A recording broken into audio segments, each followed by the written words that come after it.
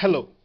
In this video, we're going to look at Beagleboard development platform and the additional peripherals that are required in order to utilize the capabilities of this board.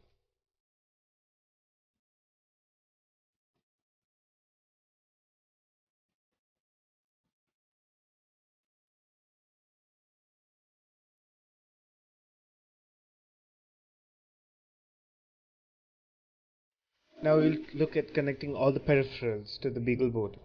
Connect the SD card, then the power supply. Now we will take the USB hub. Basically, the cable what we need to use to connect it to the Beagleboard is the mini A and mini B connector. So you take the mini A and you connect it to the board and connect the other end to the USB hub.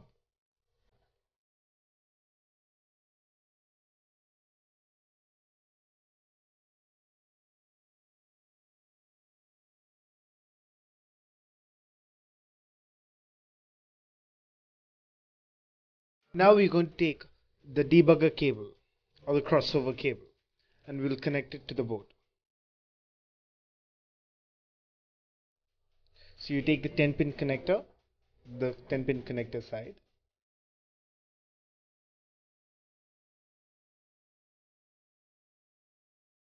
and connect it over here.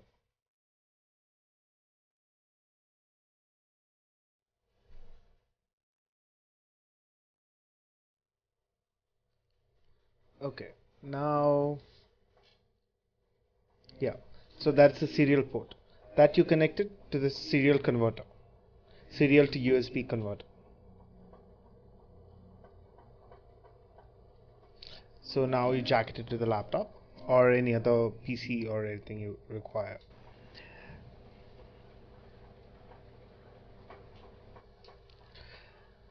Now the final thing is the DVI connect. So you require a monitor which has the DVI input. So when you purchase a monitor for it, you need to specifically look for that connector input.